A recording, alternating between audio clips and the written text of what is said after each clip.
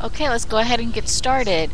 I want to thank everybody for joining us for our third webinar here.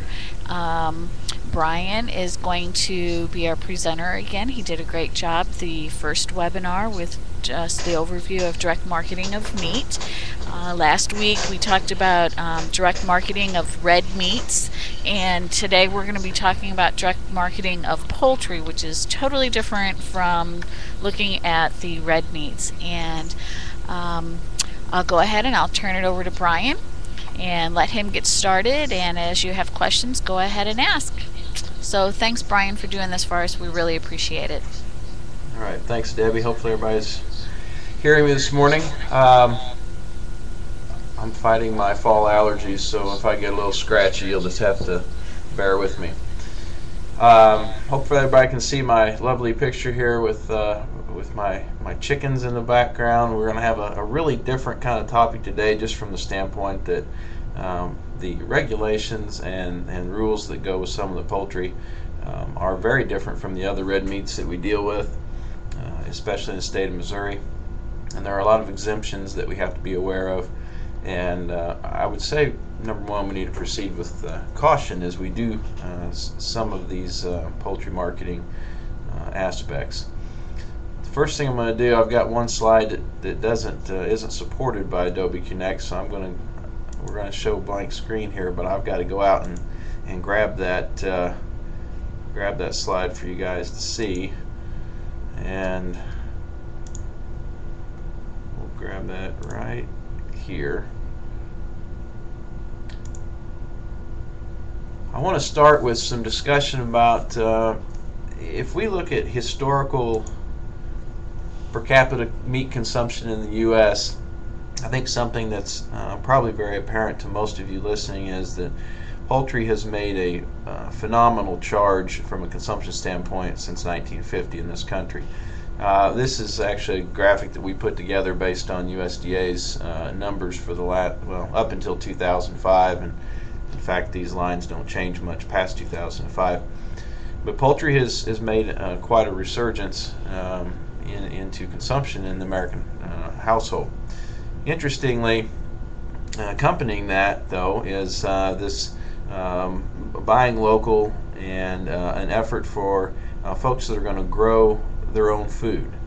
And a lot of this is driven by the poultry business, or it's in the poultry business, because poultry being small animals, it seems manageable for people to be able to participate in a chicken or a turkey enterprise without a lot of overhead and a lot of capital investment. So that's one graphic that I wanted to share with you here. We're going to go back. We'll go back to our original presentation, and there it is. I want to talk just real briefly about the value of poultry to the U.S. economy, and as the economy has slacked, we have seen actually the value of poultry increase. Part of that's probably due to the price of poultry, or the price of food animal product, going up in general since early 2007. But if we take some numbers from USDA and we look at the value of broilers, eggs, turkeys, and chickens being spent hens from the laying industry, in 2008, these four categories had a combined value of about $36 billion to the U.S. economy. So from a commercial standpoint, poultry is huge, economically speaking. This is up 11% from 2007, so a pretty good value increase here. And you probably saw this in the store a little bit. The value of eggs went up, as well as whole birds and some of the convenience-driven items. The biggest increase overall was in the value of broiler chickens at 64%. That's considering retail pricing. That's not the farm value, because the reality of it is that those commercial producers are suffering just as much as everybody else in the food animal business with the economy. We talked a little bit in the first webinar about some of the demands that we're seeing, and And part of it is economically driven. With the recession, folks are looking more at locally grown, going into some comfort food areas, and we're seeing this right here in the state of Missouri, no doubt. There is an increase in demand for locally grown meats. Also some increase for some other labeling options such as organic or natural. We'll talk a little bit about that at the end with some of the labels, especially organic as it pertains to poultry. And the other thing that we visited about briefly in the first one was that the number of farmers markets is increasing over the nation. In fact, they've almost doubled in the last 10 years in the U.S. So certainly greater opportunities for some direct marketing of meat and poultry products, but we have to be cautious how we proceed.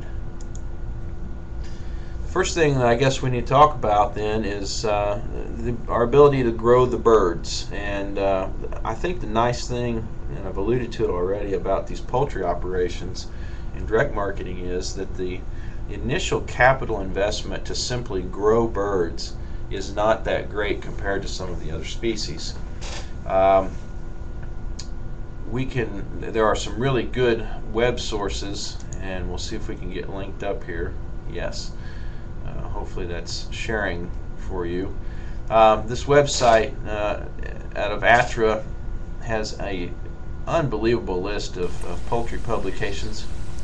Brian, yes. Were you going to the to the Atra publication? Yes, okay. It should have bounced to it. No, because on my screen I still see the PowerPoint slide.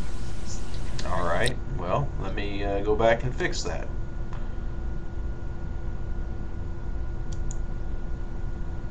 We're going to jump out of here and I'll go figure out how to share this with you.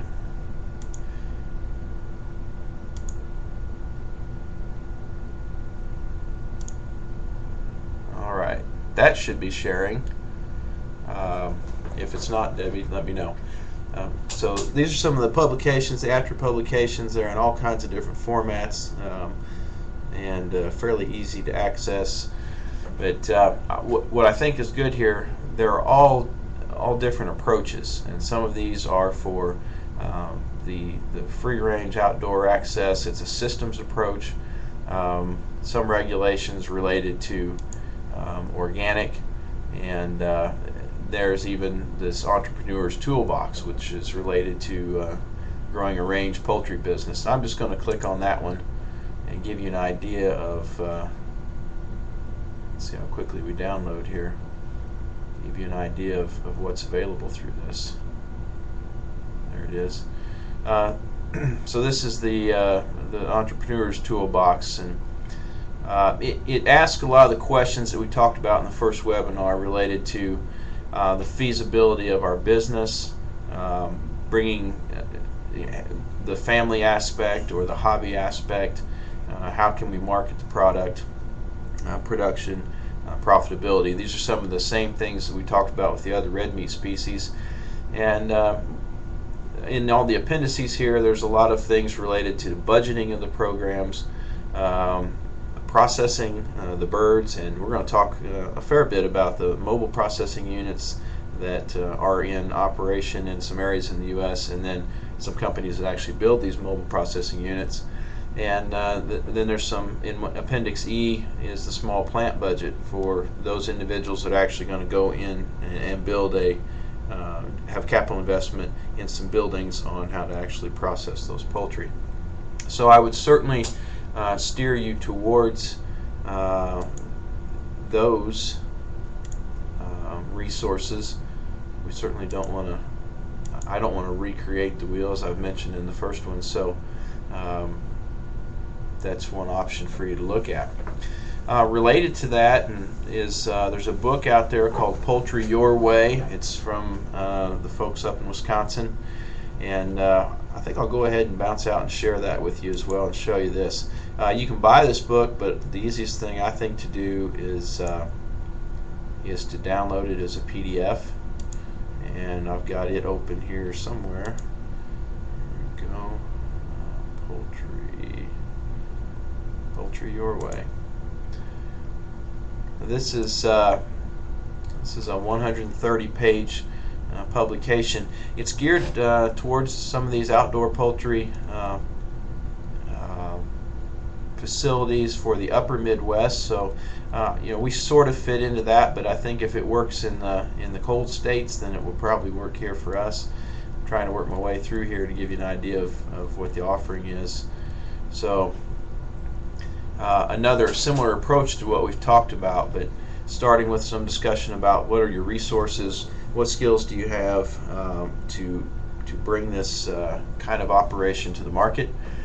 There are some specific case studies in here. There's one in here, this farm profile, that talks about some alternative species as it pertains to ducks.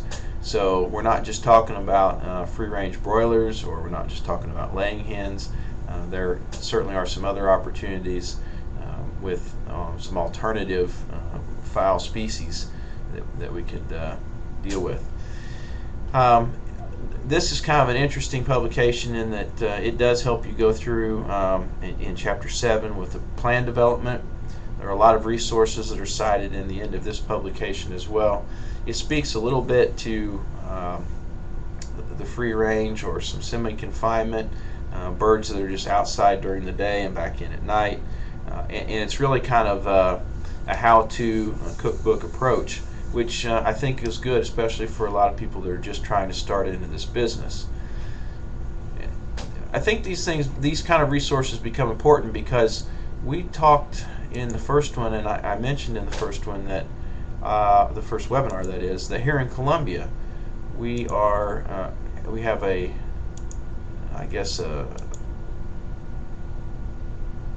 get back to our presentation. An initiative that's talking about actually being able to have poultry in your backyard within the city limits of Columbia.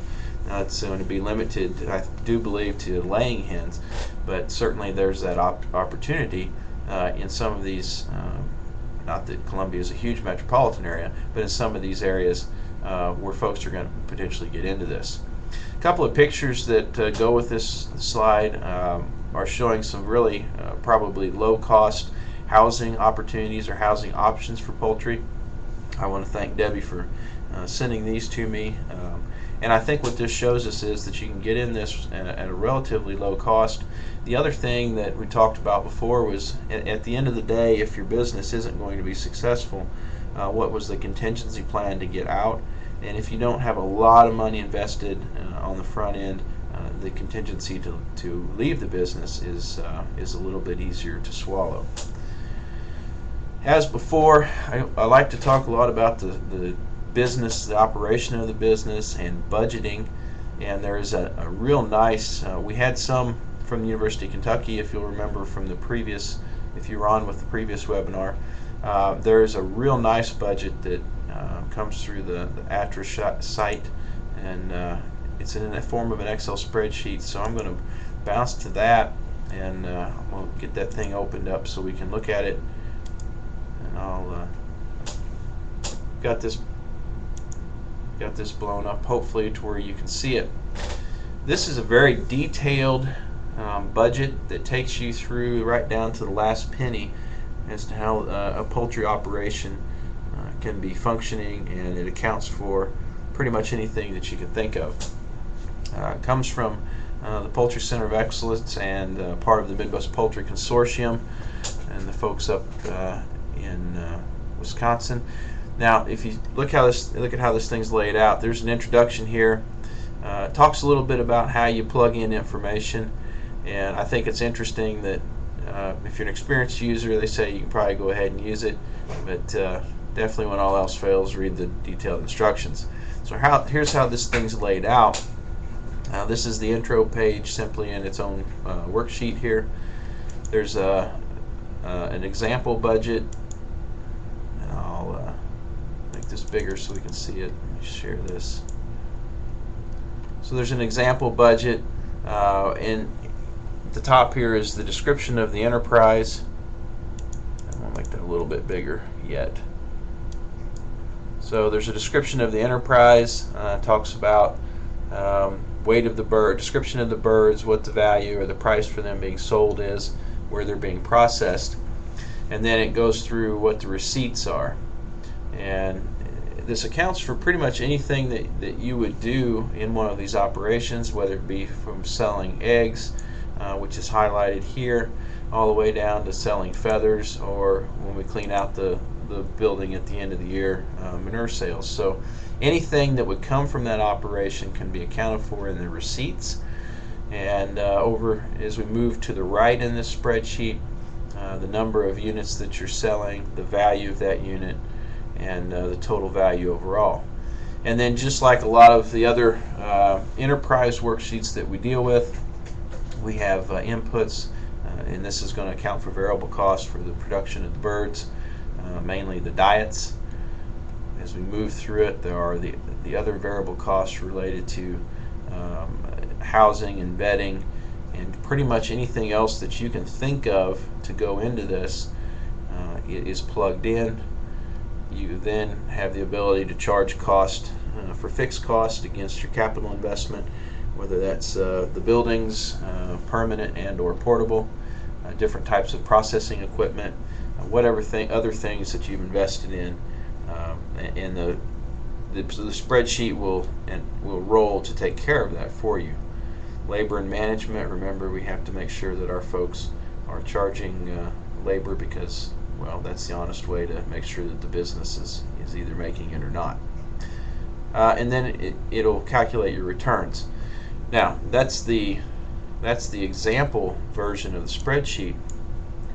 If we actually go over here, let's look at poultry budget number 1, and again, I'll blow this up for everybody to get a better look at. When you use the spreadsheet, we have to caution people that the calculations are going to occur at the top. So what we do is the inputs actually go at the bottom of this sheet. So what you tell your folks is you come down here to where you see yellow, and anywhere that's yellow is a typable field that you would add values to. So you can type text into the description in Enterprise, just like we saw in the example, and then each of the so if this is a building investment, it can be plugged in this box. And notice that there are detailed instructions as to how to enter that value, and this one is dollars and a whole number, and it's a beginning value. So from the very start, even if you're currently building the business or you're thinking of building the business, you can plug in numbers that will give you an idea of what kind of returns to expect. So as we scroll through the sheet, there's non-capital, so this is the birds. Whether you're raising them or purchasing them, you have to account for that. And notice that you'll get these little flags popping up telling you don't enter a number here. Alright, so it's only in the yellow for doing this budget. I've plugged a couple of examples into this, and it works pretty well. It looks real complicated, but at the end, when you look at the calculations at the top, it's really pretty straightforward. I think you'll notice in the introduction that the authors wanted to make sure that they could account for really any size of poultry operation and pretty much any expense that could be plugged in. There's actually a poultry budget number 2 that takes a little different look at this, that may fit a particular operation better. But so I think this is an invaluable resource when we start talking about our ability to actually see what we have plugged into the system, and if it's even going to be feasible at all. So I'm going to go back out here,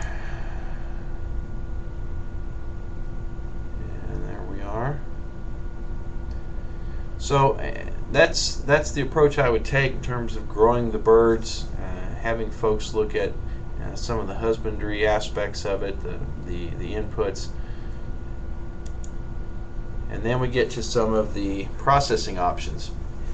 Poultry certainly is a different creature in the fact that it's the only one of our on-farm processed meats that can go into some retail streams and some end-user streams. There are a lot of exemptions in this. So the options that I think are intuitive to most of you is we have on-farm processing, We have a state inspected facility and a federal inspected facility. If you were on with Dr. Clark last week, you got to hear a lot of these rules and regs and some of the differences between the state and the federal. I'll touch on that just a little bit and try to keep it as specific as I can to the poultry aspect. So the on-farm processing is, poultry is unique, and it's the only meat allowed to be sold after farm processing. There are some caveats here, and the one thing I always say is read the specs, read the rules, and then call somebody and talk to them about it as well if there's any doubt. Processors must slaughter animals raised on their own farm. So a lot of these exemptions we'll find do not pertain to if you went to your neighbor and bought birds and then wanted to process them at your place and sell them. You no longer fall under the exemptions. Even though we have exemptions in place, many farmers markets and other institutions, restaurants or whatever, will not allow exempt from inspection product to be sold. So now I think you can see that there's a critical point here where if I'm going to sell in Kansas City at the farmers market or in Columbia at the farmers market, I need to do a little homework and find out that whoever is running the farmers market does in fact allow exempt from inspection product to be sold there. Because if not, we've hit big obstacle number one. Something that there's some consideration for, that waste disposal for an on-farm processing facility. It's just like any other meats facility. You have offal to deal with, everything from feathers to internal organs and those types of things, and you have to have a good contingency for handling that waste, whether it be through a rendering or some other approved method for disposal. And some of this is driven very heavily by county ordinance or county health board ordinance. So make sure that we're looking into that as something that's kind of after the fact in some people's minds, and we don't want this offal stacked up somewhere so that the neighbor can file a complaint against us. So we'll spend some time here in the on-farm processing.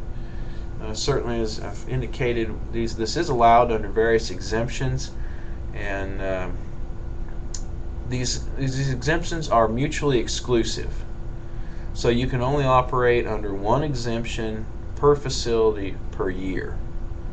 So you can't, if you're operating under the less than 1,000 birds exemption, and then you realize that, oh, we're going to do more than that this year. If you're already operating under one exemption, you can't bump yourself to the under 20,000 exemption. So it takes a little bit of planning and a little bit of understanding of the flow of the operation and the number of birds you're going to have coming through your system. Even though we have processors that are exempt, there are some non-inspection provisions that must be met according to Federal Meat and Poultry Act, and these are the four sub-bullets here. Not adulterated or misbranded product. Every one of these exemptions has to be prepared under sanitary conditions, proper marking and packaging of the product, and then there is a segregation from inspected products. So if we're operating with a state inspected plant but poultry is being killed under one of these exemptions, we're going to have some separation of product from a storage standpoint. And a lot of that, it seems like common sense, but you might be surprised if you think about, well, we only have one cooler, or we only have one freezer in this facility. We have to really make sure that we have a separation of product. The facilities must be constructed in a manner that allows the operator to maintain sanitary conditions and prevent the outside adulteration, whether intentional or unintentional, of that product. Now we'll find this is where some of the mobile poultry units early on had a little bit of an issue, because as you can imagine, if it's a mobile unit, the one from Kentucky actually has an additional area that's attached to it, and they had a challenge in keeping that constructed in a manner where it was a sanitary condition all the time. We're not talking about something that's concrete and steel that's nailed to the ground. So these kinds of things have to be kept in mind as we move into these different exemptions. Now, I'm going to go through the exemptions. When we get towards the end of this, I'm actually going to give you the link up to where these exemptions are specifically in the code, and if there are questions about that, we can talk about that. Definitely the folks in Jeff City are ones to visit with pertaining to the state of Missouri. And then if we're talking about interstate commerce, these exemptions don't apply there. So we'll start with the first, which is the one that probably doesn't pertain to this direct marketing, because this is the personal use exemption, the not for sale product. All of these on the labeling should indicate what exemption you're operating under. The personal use exemption is PL 90-492, and I'll give you the link to what those different exemption codes are. This is simply that the poultry slaughtered by the producer and the grower, and it's for personal use by that producer, their family, non-paying guest or employees. So essentially, this is poultry that you're going to use at home, and or that you're going to give to people or friends, and there's no money changing hands. So we cannot sell this product, and it cannot be donated to go into the food chain. And I encountered a situation over in Illinois with a group that some folks had grown some birds out. They wanted to donate to one of the local food pantries, and because of the structure of the exemption, they could not donate that in for use as human food into the food chain. So something to keep in mind. For personal use, there's no limit to the number of birds you can slaughter. But as we go back and we think about some of those federal statutes, the birds must be healthy at the time of slaughter. It's just one of those things where we don't want to knowingly introduce a foodborne illness issue into the food chain.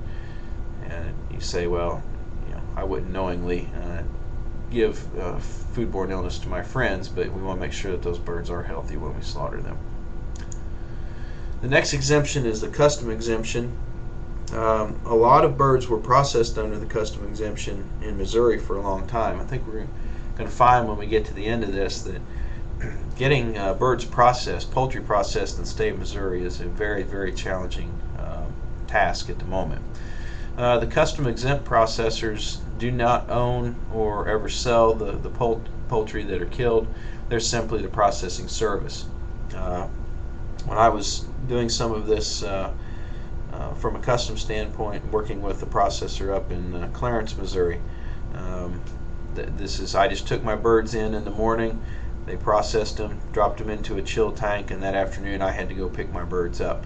So they were simply a contract service that was processing the bird for me. I was paying them for the service. Money never changed hands regarding the actual poultry meat. This is done under slaughter and processing is done in accordance with sanitary standards, and again, the poultry have to be healthy at the time of slaughter. And we start to get into some exemptions that are probably more related to our direct marketing.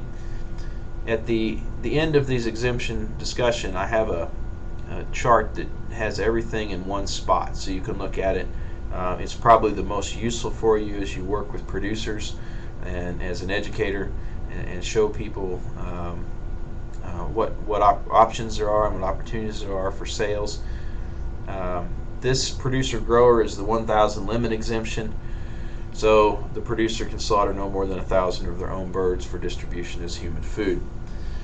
Same rules in terms of processing and sanitary conditions. This is where some record keeping now becomes important, because you are subject to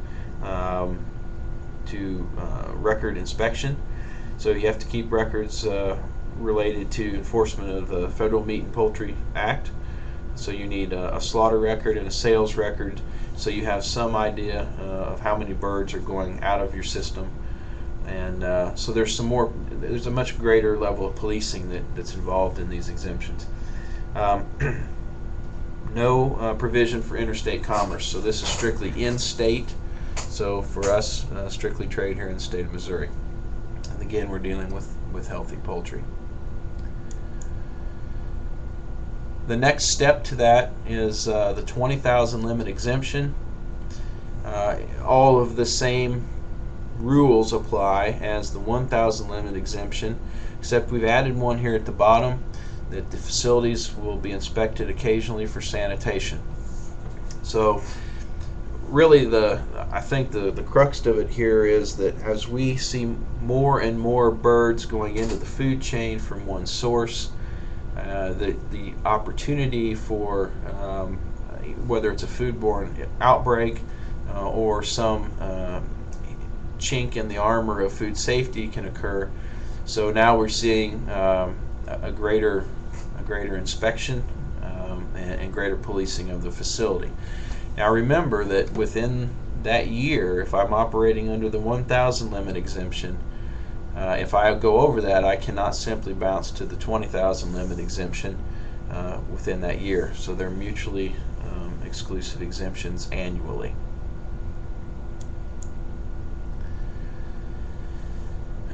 As part of this, and this is where it gets a little bit gray, but so we've got producer grower, and then there's what's called other person 20,000 limit exemption, and this is pertains to direct marketing of poultry, and I've highlighted here.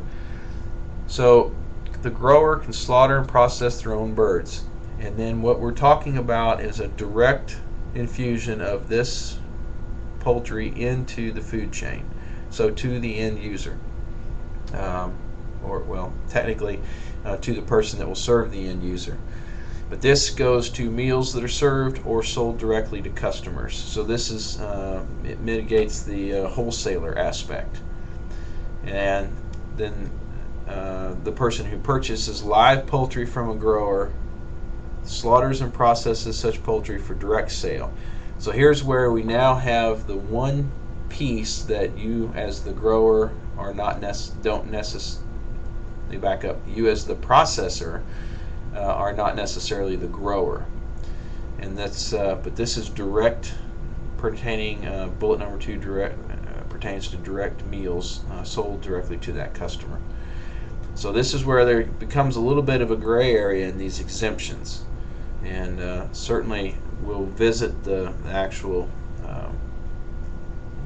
rules as they're laid out. I'll give you that what the code and the directives are on that.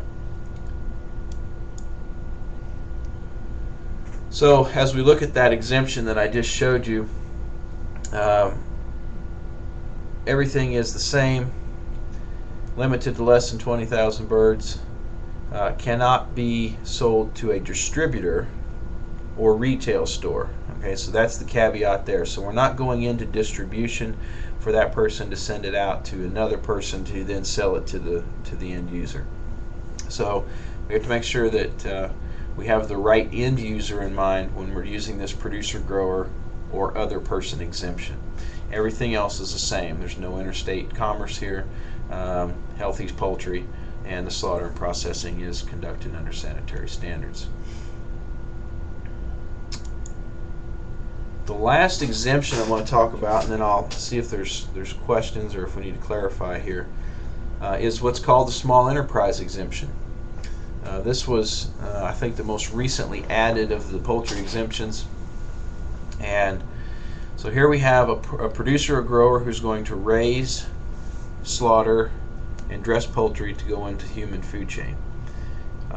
This is limited to the cutting up of poultry when we talk about processing. So that we have a producer that does that, and that's limited to the cutting up of the poultry. We have a business that purchases live birds, whose processing of the poultry is limited to cutting up, and then the business that purchases dressed poultry, and that their step is limited to the cutting up, and then in this case of inspected or exempted poultry for distribution.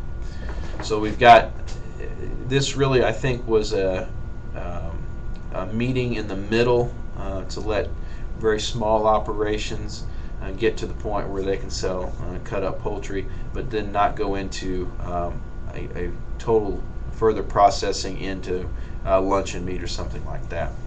So these small enterprise exemptions pertain to just the cutting up of those carcasses.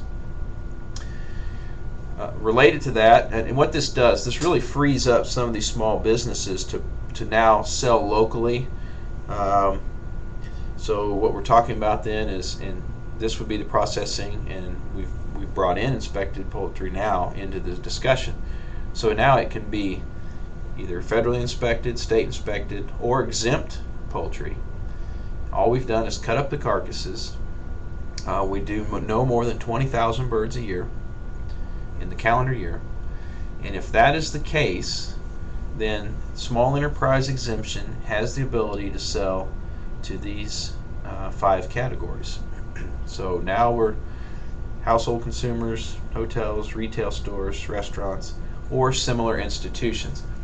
And I always caution people, similar institutions, I wouldn't make that designation on my own. I would definitely call the state of Missouri in this case and find out if what you're thinking of is considered a similar institution under the definition of this small enterprise exemption.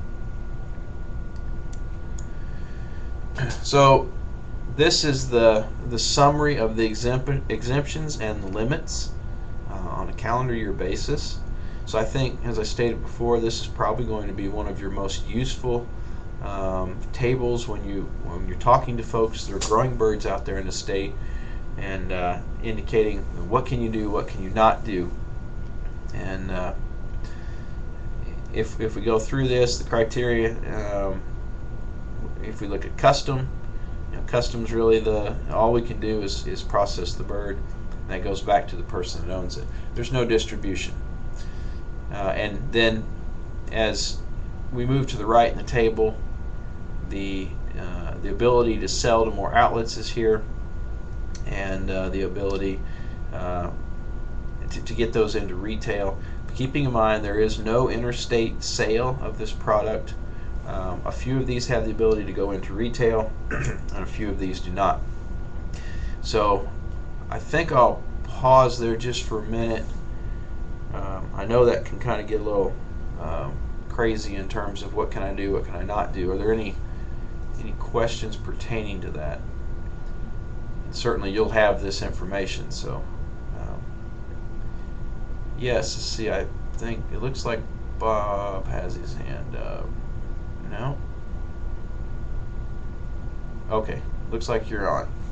Yeah, my question is, if we have a grower or small processor that's near one of the border states like Arkansas or Kansas, and they're primarily selling in Missouri, they would need to meet the standards of those adjacent states, or check with their departments of agriculture, I guess, since selling it over the state line, if they're within a few miles of the state line, constitutes interstate commerce. They would run afoul of federal regulations if they weren't essentially approved in both states. Then, is that right? Yeah, that's correct. Essentially, you are then you're under federal statute at that point for interstate trade, interstate commerce. So even if if the birds are grown and originated in the state of Missouri, they can't go across the border.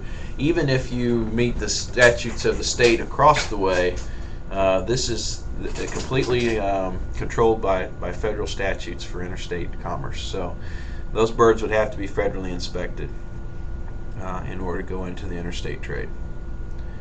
Which I understand, that it's a little problem if you are certainly close to the bordering state somewhere and you can't do business across the river, as it were. But we are bound by those federal statutes, and that's a good question.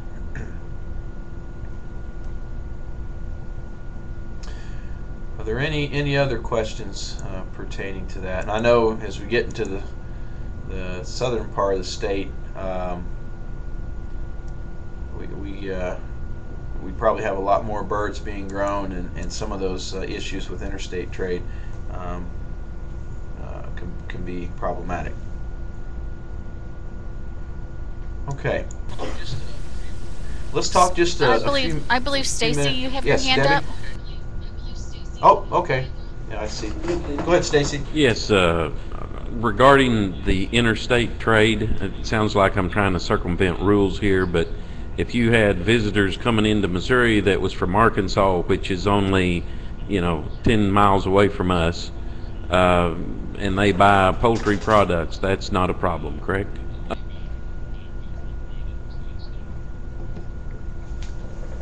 That I believe that is correct, actually, Stacy. It's similar to buying alcohol in one state and as for personal use and taking it home. So I don't think that that's an issue because they're actually doing business. You are doing business in your state. If anybody has anything they'd like to add to that, feel free. But I think it's very similar to, as long as you're doing business within your state, to the best of your knowledge, you're abiding by those rules and statutes. Brian, I haven't heard you mention anything about whether the customers need to come to the farm to pick up the birds, or if they can actually take them to the market, or if they can take the birds to the restaurants.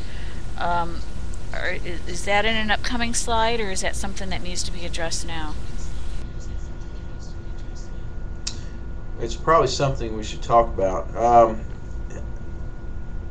I think the water's a little muddy here, unfortunately, and I've tried to find something that's kind of the end all be all to that discussion. I actually think that there's an opportunity for that to work both ways, Debbie. And if you know different, let me know. But I have seen where those birds can be picked up as long as we've met all of the rules and the exemptions.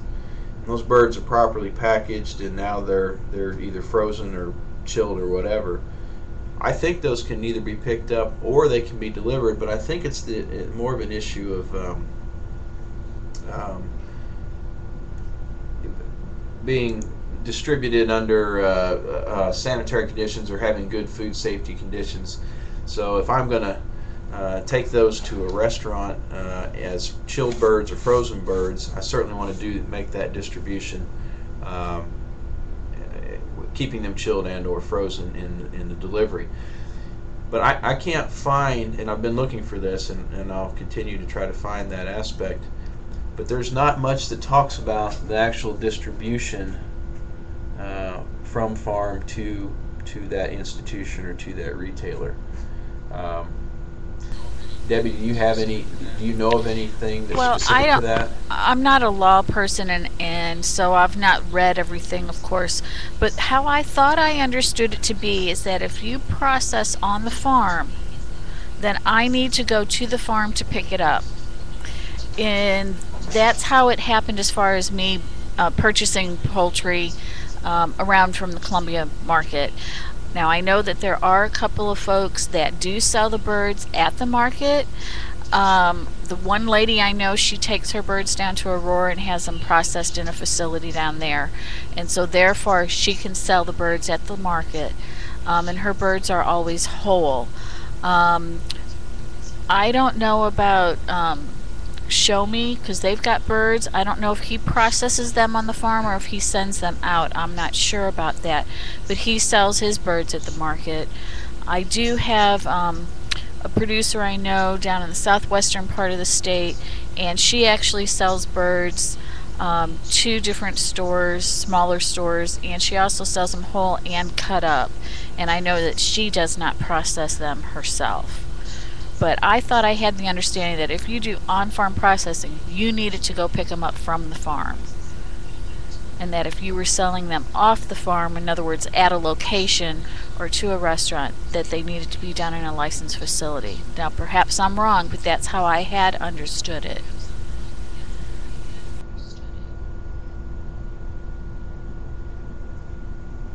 Okay. Crystal, do you have something to add?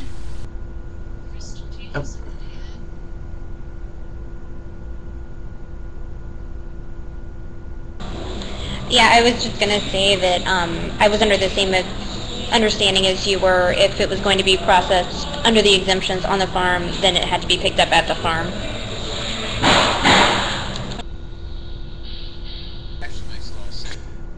And that actually makes a lot of sense, because what it does is it mitigates some of the liability in the distribution from the farm to whoever the next user is. It puts the liability on the person that's buying the poultry, so it saves some of the liability on the farm or the producer themselves. And which then that makes perfect sense. If I'm correct also with this, and Crystal, you can add in as well, but that understanding that Crystal and I have, it's no matter if you do 1,000 or up to 20,000 processing on the farm. It's just that if it's on the farm or if it's in a processing facility, and that's how you also understand it, Crystal, too, right? Is no matter if it's 1,000 exempt or 20,000.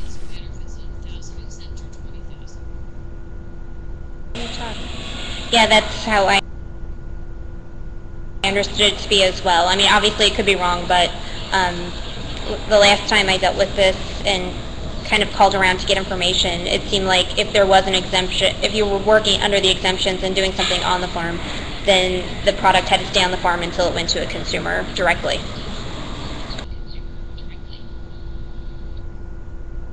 Okay, good. Thanks for the input, Debbie and Crystal. And I'll try to find that in the statute so that we have that for sure in some follow-up materials after today. Want to make just a few comments just to reiterate where we're at, because that's all dealing with exempted product. We want to talk just a minute here about state inspection and federal inspection. Got a couple of links here that'll get us to the right folks in the state of Missouri. We may not necessarily go deep into those links, but you'll have those as to who you need to talk to related to processing poultry in the state of Missouri for state inspection. Just a couple of things. The state inspection is equal to federal inspection in its ability to make sure that we have a safe product, a wholesome product going into the market. The big difference here is that if it's through a state inspected facility, that product's going to go out with the state of Missouri label and or mark on it, and that does not qualify for interstate trade or interstate commerce. When we're working under state inspection, we have a whole set of our SSOPs, our Sanitation Standard Operating Procedures, as well as being subject to HACCP.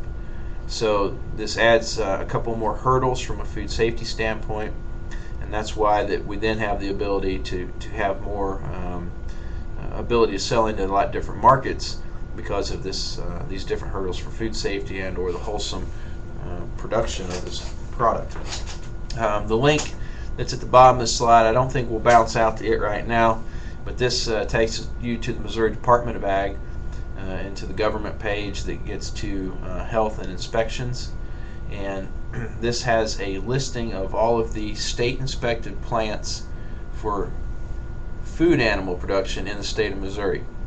I will tell you right now that there are very few, just maybe 2 or 3 that are actually processing poultry under state inspection. Let me back up. Very few that there's no member of the Missouri Association of Meat Processors right now that processes poultry, and that's the kind of the governing body or the association within the state. Now there are a few plants that are not members of the Missouri Association of Meat Processors that do process poultry under state inspection, and I've had some difficulty finding those plants that are processing poultry. So this becomes a bit of a challenge if you do want to abide by state and or federal inspection for poultry. I say that it's very, very, very limited in Missouri, at least from a small processing standpoint. Obviously, we have some very large commercial processors in Missouri, but I think everybody's aware that those are linked to some vertically integrated or vertically coordinated businesses, and the ability to be in those plants does not really exist in any form or fashion. I think we will. I'm gonna see how we want to do this. I'm gonna have to share my screen with you here, I think. If I can get linked out of here. I want to talk just a little bit about some of the processing units and some stuff that's kind of new on the horizon. Alright, I'm going to have to bounce out to my other one to share with you. So, do this. Alright. For some, I'm sure many of you are familiar with the e-extension website that links up extension groups from other states, and then it's funneled back in through University of Missouri Extension. So that's where I've linked up here, and I'll share these links with you. But Kentucky has the mobile poultry processing unit, and this falls under the category of small meat processors. And if we come in here and we can look at some of the basic information with a mobile unit, and this is something that I think could be real beneficial for Missouri if we could find some people that actually wanted to jump into this venture, especially if we had a nice geographic area of producers where this could be used on a regular basis, and some of the initial capital investment could then be spread across a lot. The cost could be spread across a lot more units of birds being killed. The one out of Kentucky is an interesting one in that it has about a 400 bird capacity on a daily basis. If you read through this, and some of you are probably as familiar or more familiar with this than I am, but this is a multi-species approach where they have the ability to process chickens, turkeys, pheasants, and quail, or they do or have done that, and then they actually also have the ability to process aquaculture. And in this case, it's harvesting of caviar, paddlefish, and then prawns, shrimp prawns. This is a rental unit, and I talked earlier about that. One of the challenges of having sanitary facility and construction so that you can have a sanitary working environment. The trailer itself is a 160 square foot unit, and then it has what they call a docking station, which is kind of the work area under cover to actually handle the animals. This has been an interesting venture. You can see the pricing here. It's $75 for the first 50 chickens, and then 75 cents each beyond that, and then whatever the additional materials are to go into this. As we scroll down here, this is actually the original design. So it was an aluminum enclosed trailer unit with this what they called their docking station attached to it. This operates as a let me back up. Inspection. It's neither state approved and it operates under exemption. So I think there's probably a whole set of other hurdles that are involved if you wanted the mobile unit to be state inspected, but I think there's actually the opportunity for that to happen. And there's precedence for that in other parts of the country. Up in Washington State, there's a red meat mobile slaughter unit that's actually killing large animals, and those can operate under state inspection. So there's precedence for that to occur. I think that just based on design of these facilities, that's a little greater hurdle to overcome. So that is actually the Kentucky one. I'm going to try to share with you again here. I just need to find the right spot. Got a lot of files open here. Bear with me. I'm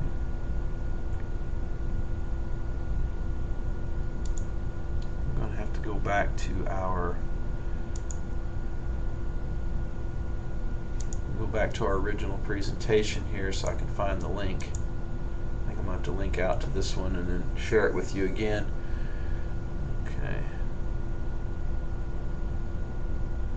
got another slide in here that talks about, okay. So, question about where can these, now we're going to have to go back out and share. I've got it to link up. Who builds the units? There actually are several, and some of these are manufacturers that you're familiar with, but Tri-Van Truck Body is out in Washington State, and that's actually, I said there was precedence for that. They actually create units that are fully equipped that will satisfy USDA inspection. So it's a 25,000 gross vehicular weight on this unit, and there's a pretty good lead time, but this Tri-Van will actually build these units. Featherlight, those of us here in the Midwest are probably familiar with Featherlight. They will also build these, and I think, let's just cross our fingers and hope we can get bounced out to this. Yeah, this is one of the Featherlight units. Nope, I'm wrong. This is the Tri-Van unit at the top. It's a 36-foot unit that's on a semi. Here's a picture of the Featherlight unit. So there are a number of these that are fully enclosed and have the ability, if you will, to meet some USDA specifications. So you will have all the links to this. I apologize for some of it's a little bit disjointed just because Adobe Connect doesn't support some of these file types, so we have to bounce back and forth. So let me get us back out to our regular presentation here.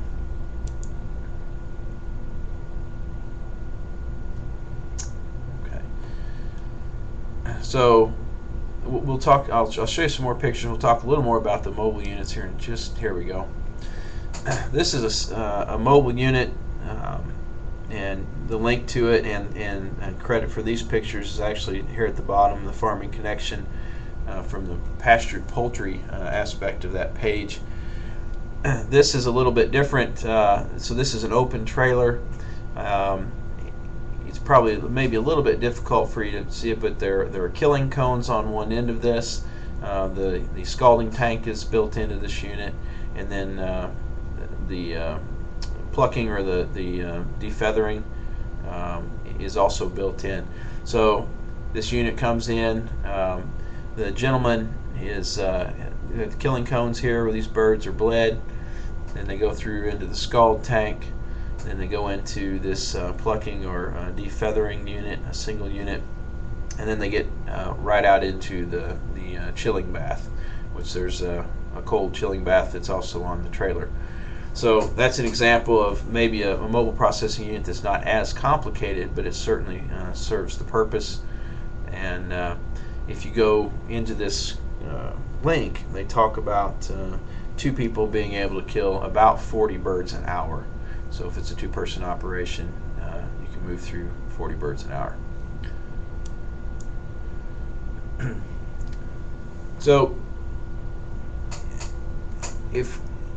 and maybe I've kind of got us a little bit disjointed here, but if we think about those kinds of units, and those would have, if you want to kill under inspection, they would have to satisfy the state of Missouri's statutes.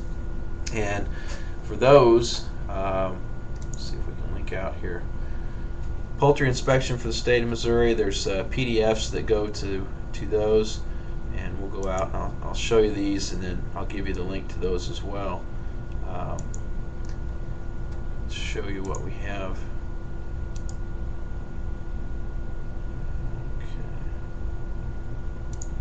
First thing we got here is if you want contact for meat and poultry inspection, I've included the different regional divisions for contacting meat and poultry in the state of Missouri, and the names of the individuals that are responsible for those areas. So you'll have this information pretty nicely laid out, and that you know which region you're in and where your county falls, and who you need to get in touch with. So that's one opportunity there, just for some contact with the state. This is the 2010 Poultry Yearbook. I think this is a really good source for just about anything that has to do with poultry in the state. everything from who is at the Missouri Department of Ag in terms of staff members to talk to, the Animal Health Division. If you need to do diagnostic testing, we're sending samples off, anything like that. We actually have the contacts here at the university in our Division of Animal Science.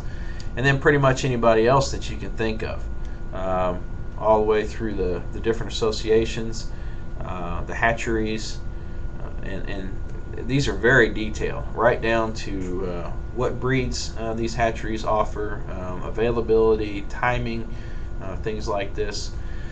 So pretty much anything that's involved with poultry in the state of Missouri, whether it be traditional and or some alternative things, whether it be emu or some of the game birds or things like this, they are all in the poultry yearbook. So you'll have that linked up as well and available to you. We've been talking about the exemptions a little bit. They're actually these are the exemptions laid out by USDA, and it's Part 381, and then you have all the subparagraphs to it. And if you really like to read the legalese, you can go through this. I've only pulled out the piece that's the exemptions that we've talked about, and you'll have this in the legal language if you need it. And I tried to put it in a little more boiled down version in those previous slides. So those are the exemptions as they're written. Okay, let's. Okay, bounce back out here. So we visited about the that particular piece of the code, just section 381. I've included the phone number on here if you want to get a hold of a real living, breathing human being to talk to. The inspection exemptions are on here. There's also a link to the label exemption that is in there as well, and that's all included.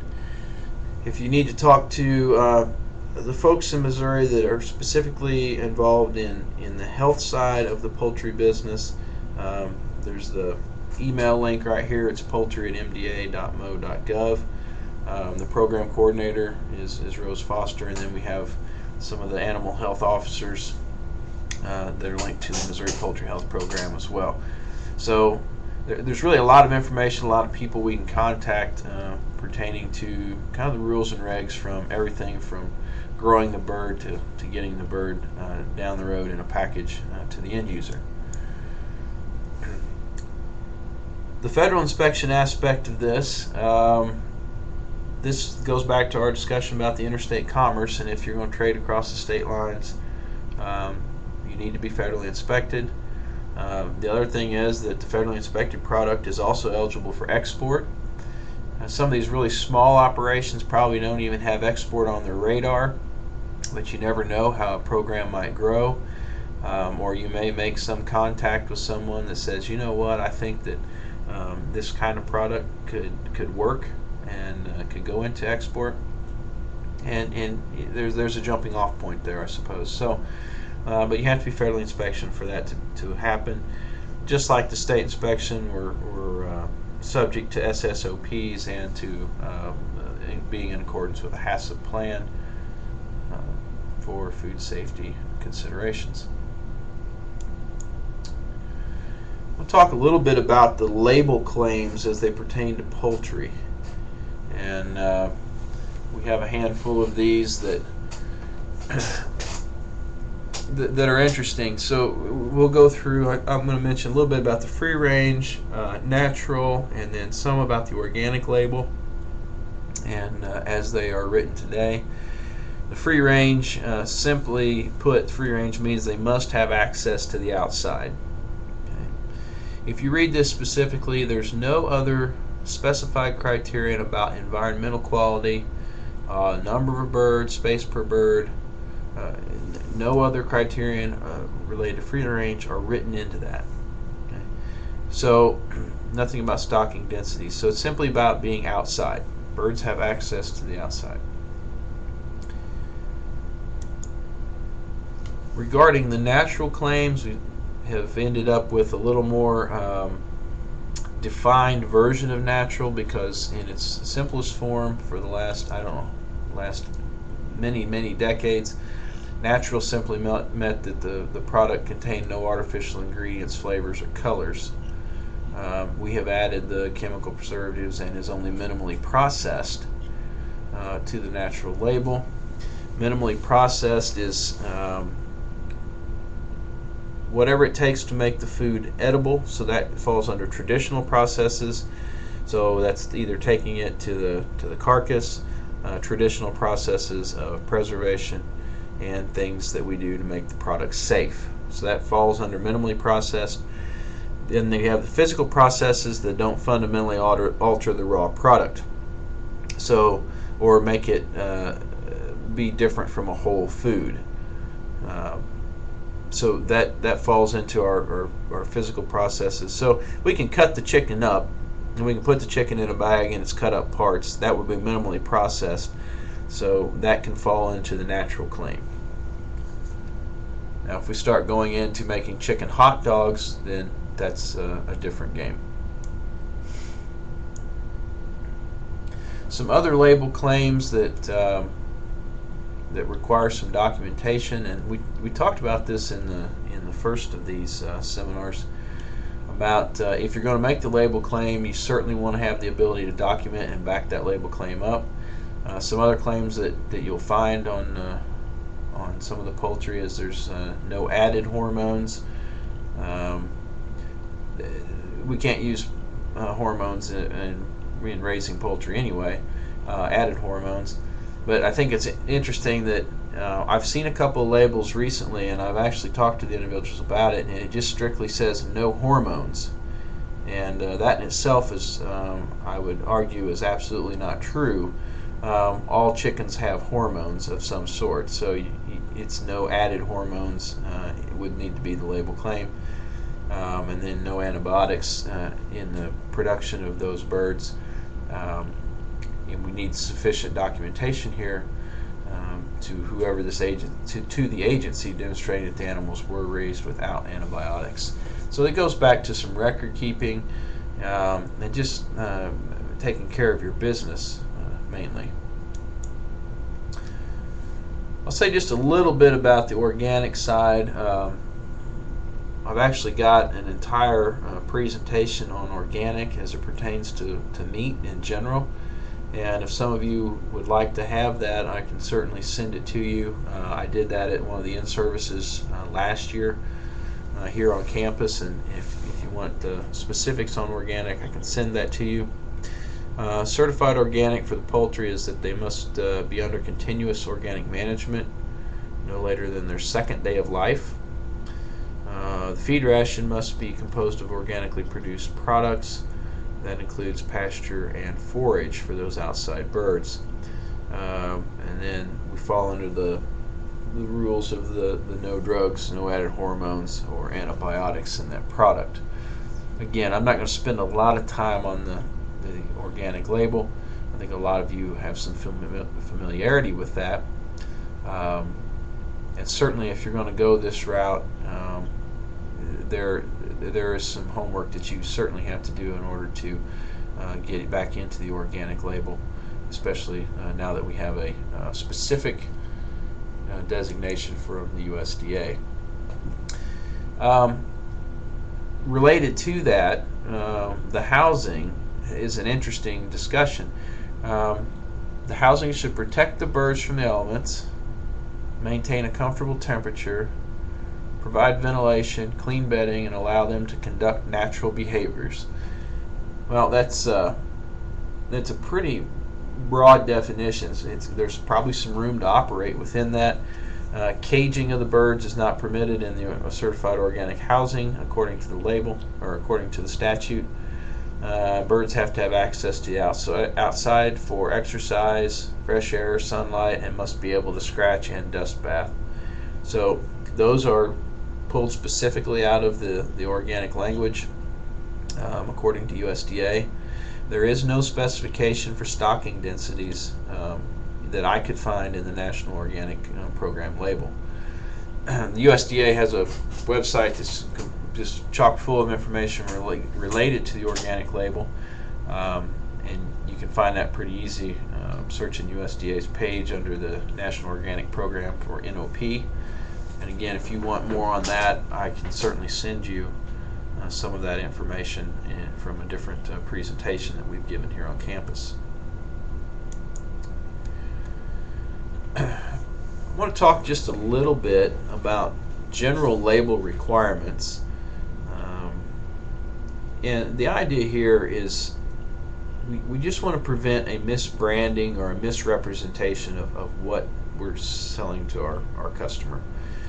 So if we take general label requirements, and this is getting into the kind of a little bit of the legal discussion on labeling, and I'll talk about who can apply for labels and things of this nature. But the product name obviously needs to be on there. If we're dealing with an inspected product, we want the legend of inspection on there, whether that's the state legend or the federal legend. If generally there will be a handling statement on there, keep it refrigerated, or it'll say if frozen, keep frozen. Net weight of the product. We may have our address or signature line on there as our business. Certainly when we're talking about inspected products, we have to have safe handling instructions on it. Ingredients, if there are 2 or more. And then there is exemption on the nutrition labeling. And I don't know if you remember when nutrition labeling first came on as a requirement, but there are exemptions for the small business side and for single ingredient products. So nutrition facts don't have to be on everything. And in this case, if we're simply selling a chicken, that's a single ingredient, and we're exempt from the nutrition facts, as it were. So those are general label requirements for these birds. There's an example here of a label that has most of these kinds of things on it. There's a net weight, and there's a processing date, and the address and contact information. And this is critical from a standpoint if you ever had an issue and we needed to do some traceback or some recall, that the label is obviously there for a reason. When we talk about the actual process of applying for label claims, they're only accepted from the plant, not necessarily from the producer. And labels can only be applied at the plant, where the label is approved. So these are a couple of things that you probably don't stop to think about. In order for the processor to make the label claims, some of the label claims that I've talked about, they must be inspected product, and then there must be supporting documentation for those claims. And I think this is it's kind of an interesting spot to talk about. And I made this comment before in a previous webinar that if you're at the farmer's market and you've got your board up there and you're advertising certain healthy aspects of the product, and and I don't know, we can use an example, more omega-3 fatty acids from animals that are on grazing pasture. That may be true, but it probably helps your sales if you can support that with some sort of documentation from your own product. Now I know that isn't specifically it may not be on your label, it's just in your advertising materials, but I think we need to caution our producers that if you're going to advertise it, you really should have something to back it up and make sure that that's true, not just something that we assume to be true because our animals are grazing or free range or something of that nature. There's a lot more information regarding labeling on meats, both from Missouri Department of Ag and then FSIS of the USDA, and that information is readily available there. So I would encourage, if there's questions regarding this labeling, to contact those agencies. which brings us to some pricing, and hoping I can link out to these. There's some really neat publications out here that talk about this. I'm going to try to, I think I can get this one to come up. Yeah, I'm going to share this one with you first. Some of you may be aware of this publication, and I saw this one come up the other day. This is Farmers Markets Today, a business journal for direct-to-customer marketers. And this is actually an article that was written in here about the market being good for chicken at the farmers markets. And a lot of discussion, and this is actually has a little bit of a case study that talks about how the poultry sales for this one particular operation has increased 72% over some period of time. But these are some places that we might be able to point our people that have, I'll say it's maybe more testimonial than actual market research, but it gives folks an idea of what kind of things can you charge, where can you, how can you test the market that you're currently residing, and then there's a lot of things in here about how you might change your system to fit a cyclical or seasonal market. So I'll make sure I have this link in here. It's interesting that there's a comment in here that talks about rising feed costs. So it talks about feed costs for poultry going up 75% in the last 3 years. So they had to raise their price from $3.50 a pound to $4 a pound for their pasture-raised chickens. It's interesting how the laws of economics come into play here, though. He doesn't want to raise his price too much, so he says, I would suggest raising a larger flock to offset the rising costs. It takes as much time to raise 1,000 birds as it does 200. Certainly that's how we have ended up in a commercial type of red meat industry as it is. Now certainly we're not talking about that kind of increase, but it's true, and I think we all know it to be true that we can decrease some of our costs by spreading them over more units produced within some reasonable number. So I'll have the link to this one for you as well. I'm going to bounce back here. There's another link that I think is an interesting read. It's out of the Kansas Rural Center. We'll come back to this slide in a minute, but I want to go ahead and open this one because I think this one kind of summarizes things and puts them in a nutshell for us as to things that we need to think about with direct marketing on poultry. So this is out of the Kansas Rural Center. It's published back in May of 2000. But this really goes through some things that I talked about in our first webinar, and some things that I think are important. And it's kind of the how do you approach this? And we've talked about product differentiation, what makes your product different from your neighbor's product, what makes it different from what you buy at the store, from a commercial product. Talks about relationship marketing, which obviously a lot of people that are selling in this business are doing word of mouth, and you have a lot of times a producer or a processor has a personal relationship with the people that they sell to, and that creates a loyalty over time. There's some reference in here to regulations that we've talked about already regarding on-farm slaughter. Who do you need to talk to within your state, that kind of thing. Some of the product promotion.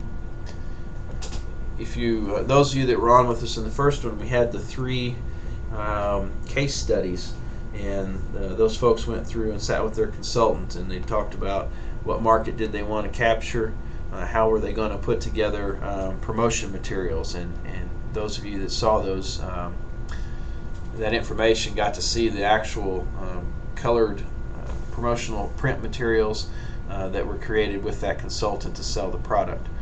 And I think you notice that most of those in those case studies were very happy with that product as it came out. But this discussion, I think, is very straightforward. It talks a little bit about some case study in here. It gives you some, draws some corollaries to some other things in life as to how to approach making promotional materials.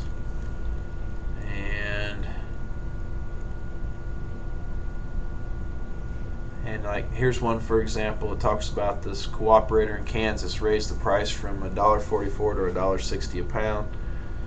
A few customers refused to pay the higher price, but overall he ended up selling more broilers than he did the previous year.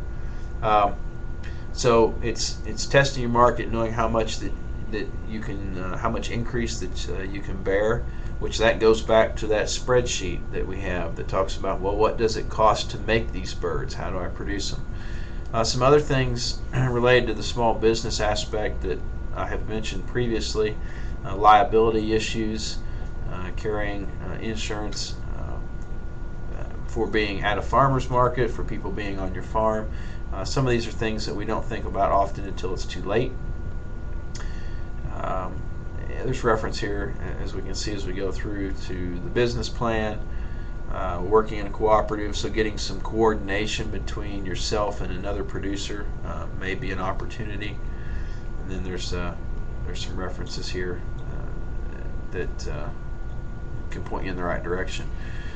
So this is kind of it's a neat a lay kind of publication that can get some people thinking about some questions that they need to answer related to their participation in this small poultry market or direct marketing.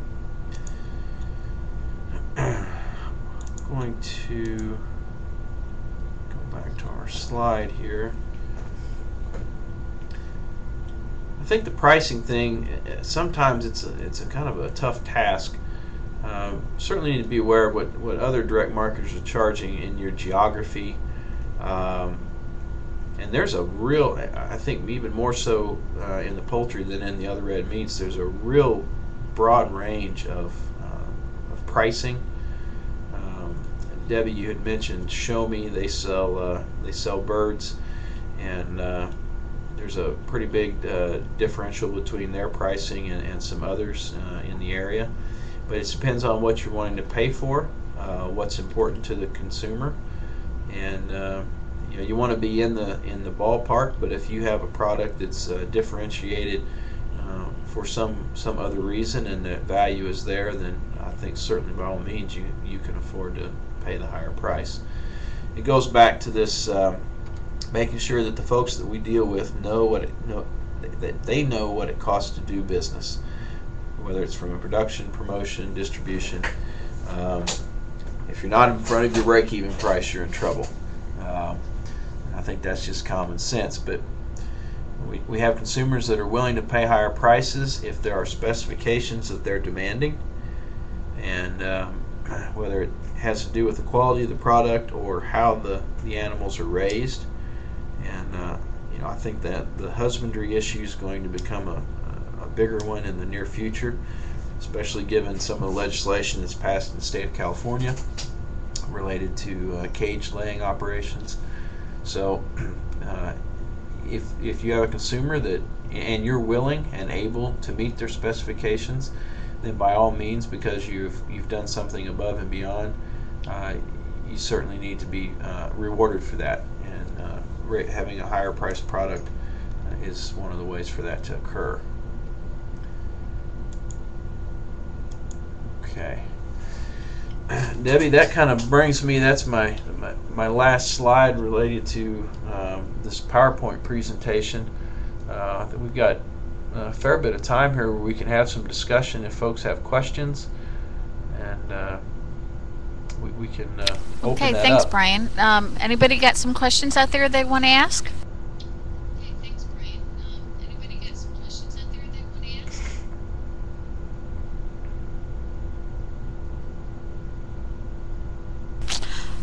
Okay, well, I do have something I just kind of want to bring up and ask because I wasn't sure how to handle this. I had purchased some poultry from a producer and would go to the farm and pick up the poultry. and it was kind of like a CSA where you paid so much and then you went throughout the growing season when he slaughtered and picked up the poultry and brought it back. And so I had some in the freezer for a while that lasted through the winter. And every time I fixed the bird, of the 4 people in my family, 3 of us, it was fine, but the 4th one always ended up with a little bit of diarrhea afterwards. And he told me he never wanted birds again from a farmer. The following year, I got birds from a person who actually had it at a processing facility, and we had no problems at all whatsoever as far as the digestion of this other person. And so if something like that happens, how do we handle that type of a situation? All I did was go to I bought from a different producer the following year, and what birds I had left, I just told this person, don't eat the chicken today. Should we be reporting things like that? I'm assuming that this person was under the 1000 exemption, so there was no state inspection of his processing. Do you want to make, or anybody have any comments or thoughts about that?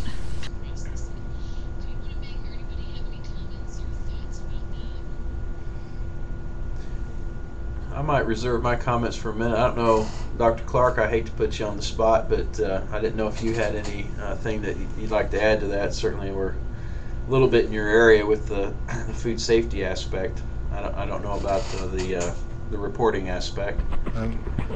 Can you hear me? Okay. I don't have a solid opinion for you on this particular situation, but yeah, food safety is always going to be an important thing, and it's just. I'll talk to you later, Debbie. That'll be fine. Sorry for the rest of the audience. That's perfectly fine. He's no longer in business anymore, raising birds, but I just didn't know if that was something I needed, or how, as a consumer, if someone comes up to you, how do you handle that? I wasn't sure what to do either. So, but we can talk about that later.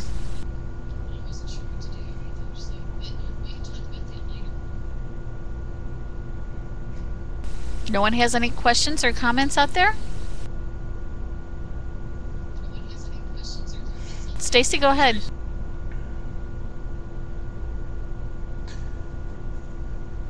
Stacy.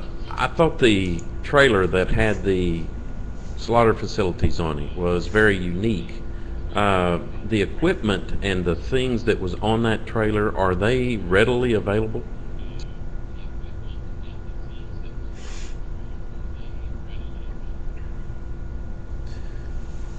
That's a good question, Stacy. I've been in contact with the folks at Kentucky to find out, but I think that they are. There are some, I guess what I'll call aftermarket short line manufacturers out there, and I'm trying to put together just a short list of where that information where those types of equipment can be garnered. Some of that is just like those killing cones and things of that nature. Those are manufactured specifically for poultry, but I've seen some modifications on killing cones, and I don't know if some of you have seen this, but I've actually seen one of these with they're actually road cones, purchased road cones from a construction company where they just retrofitted them for that. The scald tank is an easy one. Probably the one that's a specialty item is the defeathering apparatus there that has the fingers in it, and that saves a lot of time if you've ever had to pluck birds. But I'm going to try to, on some follow-up information, Stacy, I'm going to try to find some information on that where we have some of the manufacturers of those items, because I think if you look at it, it doesn't look like a very difficult design to put something like that together. The key obviously is to make sure it's under sanitary conditions for a mobile unit, but beyond that, I think a lot of that is has been borrowed and retrofitted from other. See, when you talking about the defeathering of it, I thought that was pretty unique. Some of the people that I knew that just done poultry on the farm and this kind of thing, instead of removing feathers or plucking them, they skinned the chickens. Is there a big difference in preference on that, or I know that we're used to seeing chickens plucked in the markets?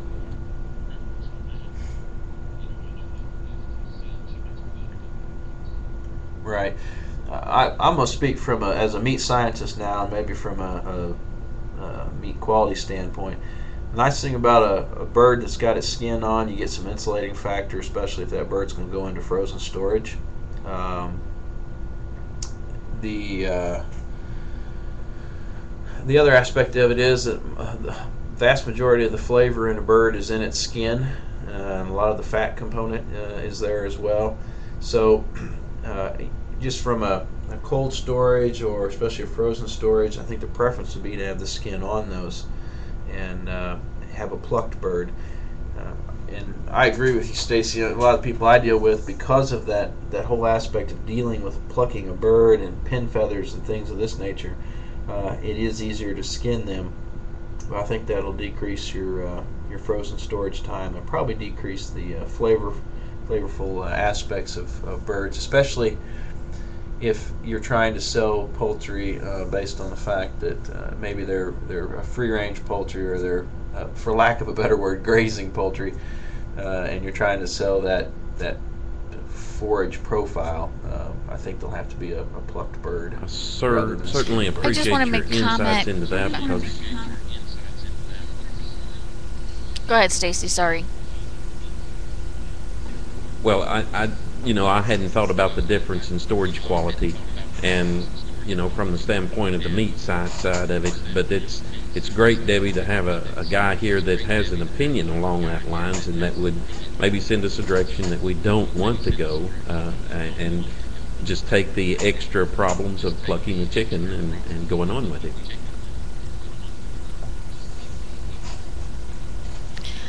I would like to add, just so folks are aware, if you're not, that we do have a mobile processing poultry unit in Missouri. It's located with the Green Hills Farm Project, and it's up in the north central part of the state. It's a group of graziers that are up there, and it is owned by their organization for their members.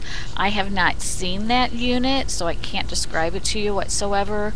Has anybody that's on here been to Green Hills and has seen that unit? I know, Crystal, I don't know if you've seen it or not, but I know that you work some with some of those folks up there.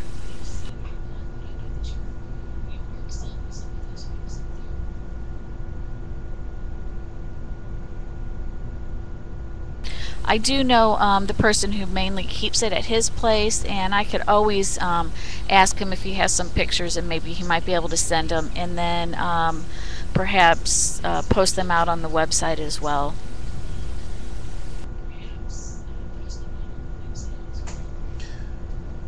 Debbie, I was going to suggest that actually we were going to try to I was going to try to get up there and actually take pictures of that and put that in some of our follow-up materials for this particular webinar. So yeah, let's stay in contact on that. I think Okay, that'd be good that for sounds everybody good. to be able to see it. There are some other, as Brian had mentioned, I know that there's the famous one, or at least in my mind, the two that always come to my mind are the ones that he talked about in Kentucky and the ones over in Washington. And I know next week at the National Small Farm Conference in Illinois, the Washington State Mobile Processing Unit is going to have a poster up, and so hopefully those of us that are going over there might be able to glean a little bit more information from the folks from Washington State. Are there any other questions?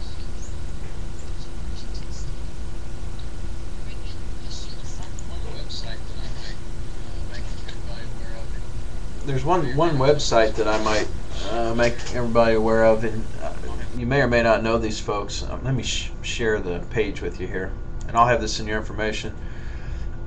But some of you may or may not know these folks or have heard of Peace Valley Poultry.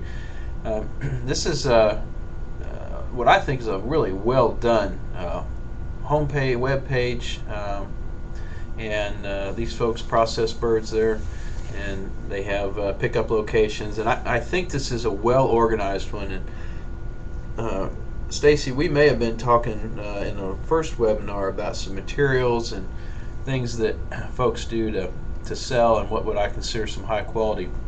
I think this is a nicely designed web page here. Click to the orders section. You can see that they have sales, and they're down in the Springfield area, but Springfield, Mansfield, Rolla. They have a nice geography laid out when they're having product available. And here on the 2009 season, we have $2.50 a pound picked up at the farm, and they actually are set up for delivery to certain places in southern Missouri for another 25 cents per pound.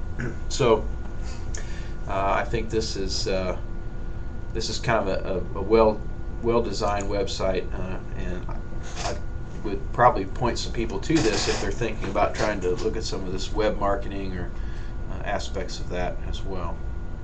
So just something I thought I'd add in there. Any other comments or questions?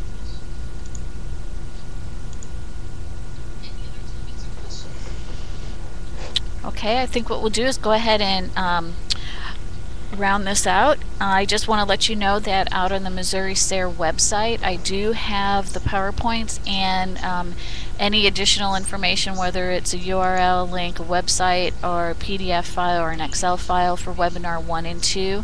The recordings are not there yet, but I do have the supplemental information, and I hope to have, as soon as Brian sends me all of his information, we'll get that up for the 3rd webinar, and then I will go ahead and try to get the recordings up there for you as well. So you might want to keep checking back on that.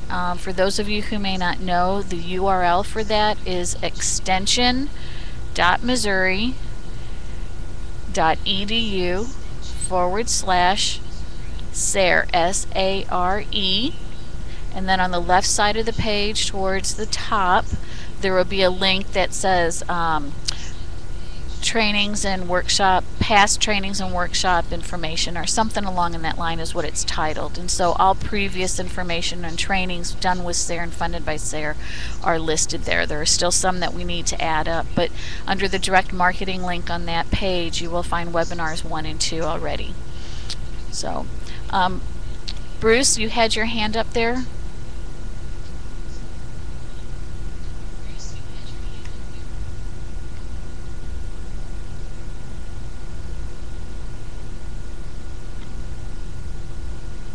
Okay, I'm not aware. Any last minute questions or comments?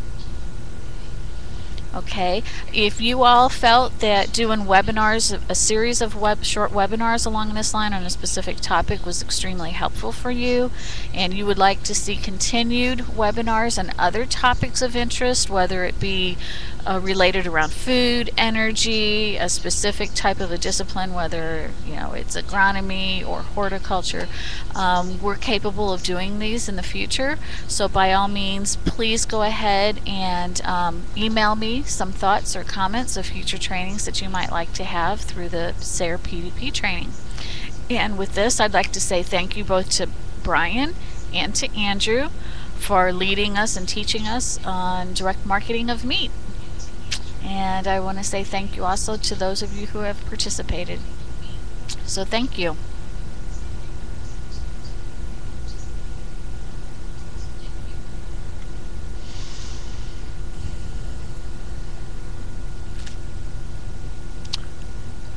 Okay. Thanks, guys. We'll talk to you later.